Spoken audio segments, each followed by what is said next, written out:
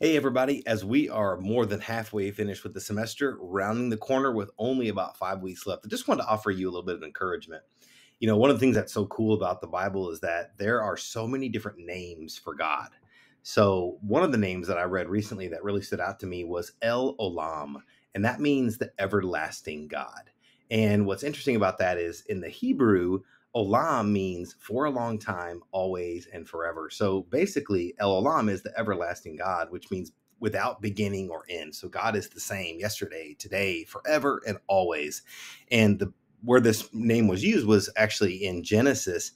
Abraham was actually was remembering that God had always been for him and always been there for him, and so he actually planted a tree, and he planted a tamarisk tree, which was an evergreen, which is such cool imagery. So he planted this tree so that he can always remember. So I just want to encourage you to be in remembrance that God is with you, God is for you, and in times when you're busy and stressed out, like now. In this time of the semester, just know that we serve an everlasting God, El Olam, who is there for us and is there to get us through. So I hope this encouraged you today. Reach out to me, let me know if I can ever help you or pray for you and help you in any way. So we'll talk to you soon. Bye bye.